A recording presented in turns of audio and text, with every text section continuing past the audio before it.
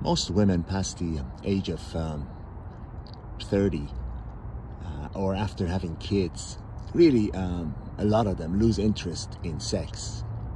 And for them, other things become important. Their children, being told that they're special, being told that they're loved, hugging and caressing and being adorned and admired and pampered and paid attention to and all that. And then they reluctantly give sex as a reward for receiving all those things, all of the above, including financial support, of course.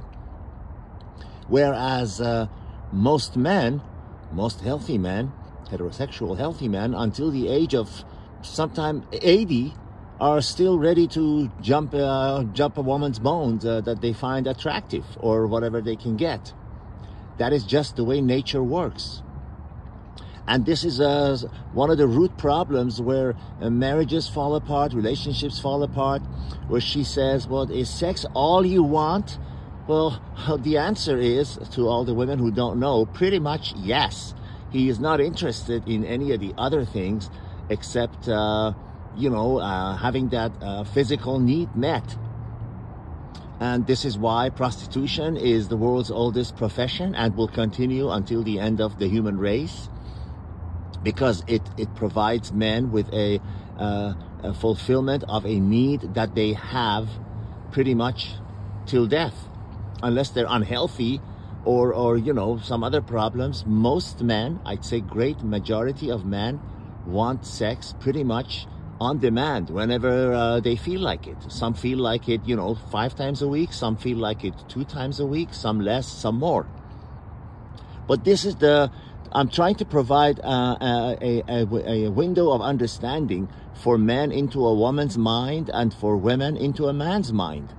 And this is honestly, if you talk to these people that call themselves marriage counselors or relationship experts, they will tell you the same thing. She looks at giving sex as a reward and a chore, and he looks at something that he signed up for when he said, I do.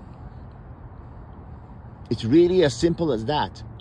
And for women that hold that off or deprive men of that, they should know that if he's smart, if he's a go-getter, if he's good to himself, he's going to go and get it elsewhere. What would you do? Just like if your man is not providing you with financial support and, security, you go and get it elsewhere if you can, right? If you still have the looks, if you still want it by others, you know it. If your man is unable to provide you with the things you want, you jump ship in a New York minute. And men are like that too. If they cannot get what they want, if they have the urge, just like a dog gets horny, it's the same thing. You see how dogs disappear to get their needs met? Well, we're all human beings too. If a man wants it and he cannot get it from you, if he's smart, he'll go and get it somewhere else. What other choice does he have? So this is, believe it or not, one of the biggest problems next to financial arguments that marriages, relationships fall apart. She looks at it as a chore, as something she would reluctantly do when she's, been given everything that she wants. And he looks at it as something that he signed up for when he agreed to go into a relationship with you.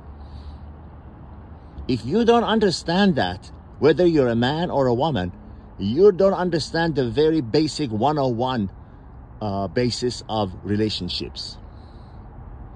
And as for me, I suggest that you go and get it where you want if you don't get it where you're supposed to. We only live once.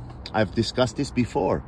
Men who deprive themselves of regular sex and release of sperm, that not only is causes irritation, anger, and frustration, and psychological factors, problems, it also contributes to prostate cancer. So keep that in mind. Facts of life. I'm just a messenger here. All the best.